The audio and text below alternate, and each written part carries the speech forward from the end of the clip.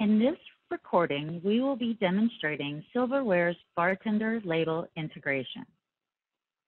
First, we are going to start with the setup into our BarTender label integration by going to BarTender Label Setup.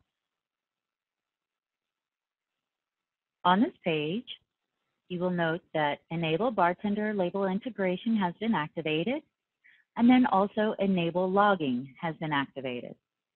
Logging keeps record of all requests sent to the BarTender service and the responses.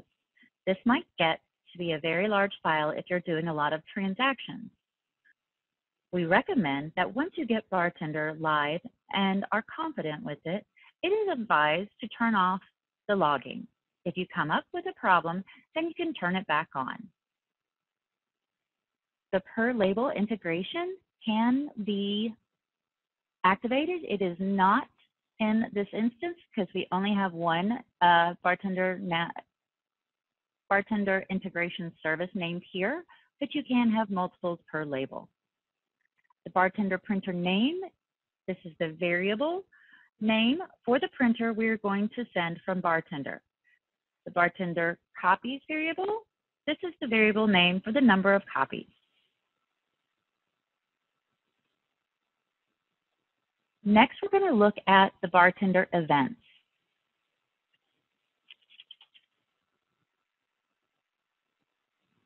So on the BarTender events page, you will note a number of different events pre-populated.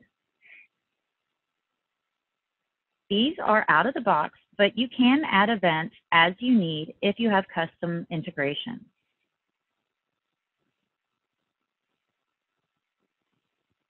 So we're going to look at our item since we have an event set up. And we're going to look at the bicycle. So if an event has a label assigned, you can go to Process and Print to BarTender. That button, once there is an event associated with a label, will actually have that button there. And note, we actually have one of our labels already associated to the item.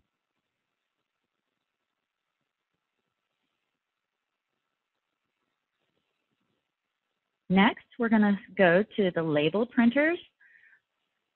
Let's go over to our search and go BarTender label printers. Note, we have one printer already signed. You can have multiple printers listed for the different labels you want to print on different printers. Finally, we're going to go to look at the BarTender labels themselves. We're going to go BarTender labels. So you'll notice we have 3 already established. So we're going to drill into our item ledger entry label. You'll notice the label code and description and the layout file name. You'll also note that this is currently enabled. So we're going to disable it while we're looking through it. Like setting up anything else in Business Central, we have identified what tables we will be looking at, and below that, which fields. You'll notice in the Manage button, you'll be able to look at your table relations. For the parent and the child, you'll see the 2 correlating. And then you also have the opportunity to select your fields.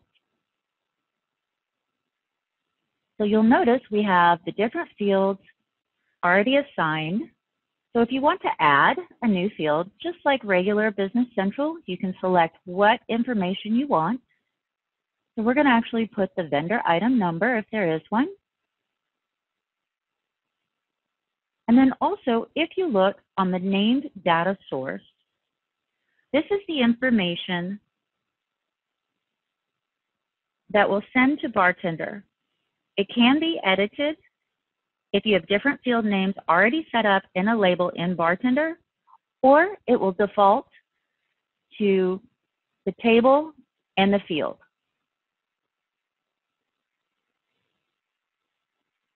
Once you're set, you would come in and you would go back to Enable, and your label is completed. Now let's look at a more complex label. We're going to look at our production output. So you'll note this is a lot more complex with more fields and tables. We're going to disable for the time being. We'll highlight into our product order line and look at our table relations now. You'll have more information here because we have more lines and tables.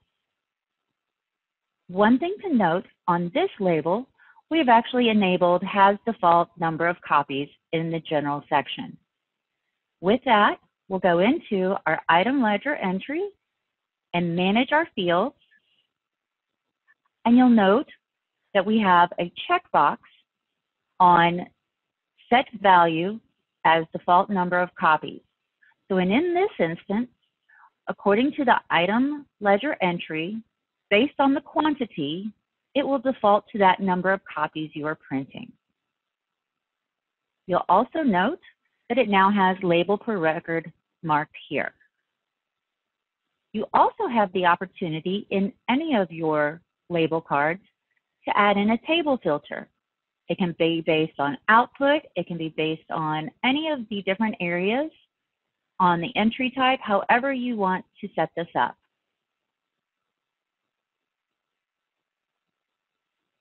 So we're going to go back and re-enable this label card. Now I'm going to show you how to actually create a new label card. So we're going to do an items to,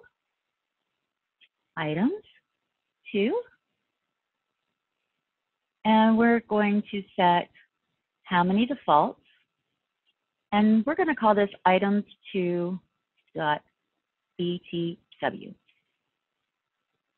We're going to pretend that we have this actually set up in our BarTender environment. So down here, we're going to select our items table.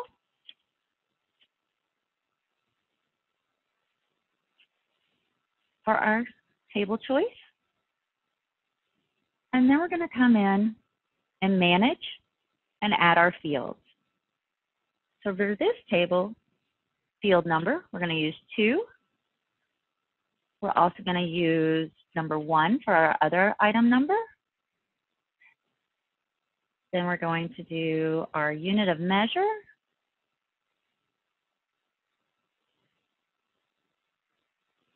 And again, our gross weight and our net weight.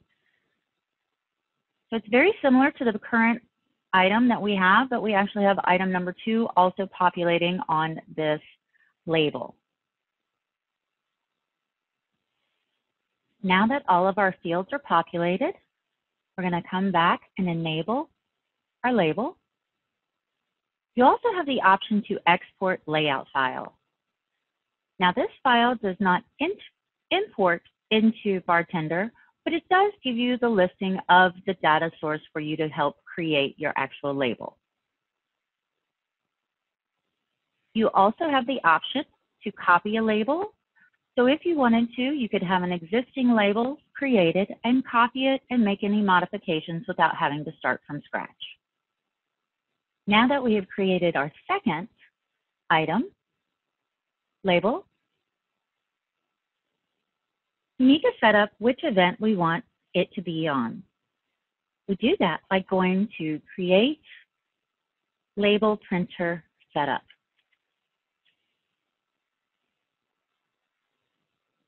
Or BarTender Label Printer Setup. So we need to add a new event. We're going to go from item. The label code is items 2, and you can also look at this through the drop-down. So in fact, let's go here. You have also the option of all users, user group, or specific user. This is a way to specify who, if not certain people, have the option to utilize this new label. For this example, we're going to use all users. And now we're going to select which printer that will be utilizing this label. And as you move forward, we note that yes, our label is enabled. So now that we have 2 item labels, let's go back to our items And we're going to look back at our bicycle. So we open up our bicycle. So we're going to go process and print to BarTender. And now we actually have both of our labels available to print. Over here, if we wanted to, we can print one. And then we're going to say OK. However, if you recall, we really didn't set up that new file in our BarTender. So now let's look at our logs to see what actually comes from having an error. We're going to hit OK, and we're going to come out and go into our BarTender log.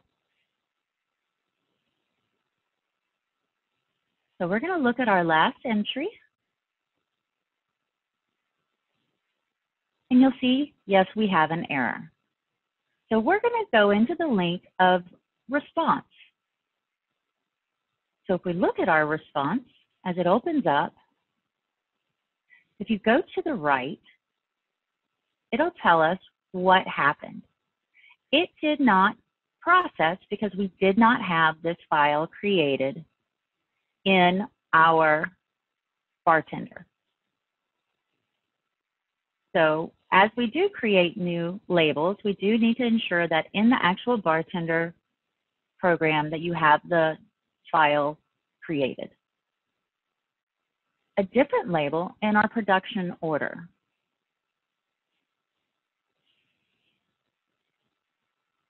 So we're going to look at our released production order for the Ethernet cable. Note that this has already been finished, and we have a finished quantity of 500. And if you recall, we had print per quantity marked on the label.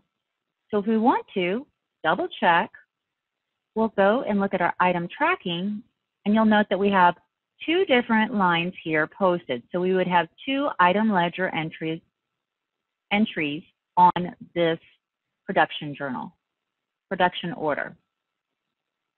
So now we're going to go to process, print to BarTender, and you'll see that it actually does a default of 250 because we have two different item ledger entry lines of 250 each. So then we could click OK, and our labels will print. An example of our label is here. You will have your quantity, the net weight, and all the information that we requested. And there is the QR code also. The most significant feature with the BarTender label integration is that you will be able to design labels and then be able to assign them to any printers, users, and user groups. There is a lot of flexibility with Silverware's BarTender label integration.